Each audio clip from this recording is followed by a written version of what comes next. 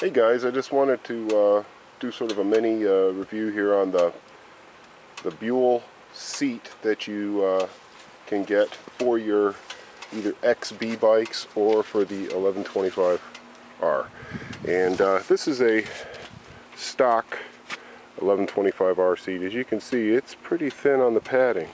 Plus, they didn't do a superior job exactly of upholstering it. You can see where it kind of pulled apart. And it's also slightly different profile. It's got a curve in the back and it's a little bit longer. And you'll see on these seats, I mean, it's fine, but it doesn't follow the curve of the cowl quite like the stock seat does. And you'll notice that there is a gap in between the tank and the seat, which you can adjust to a certain degree by elongating the holes that attach the seat.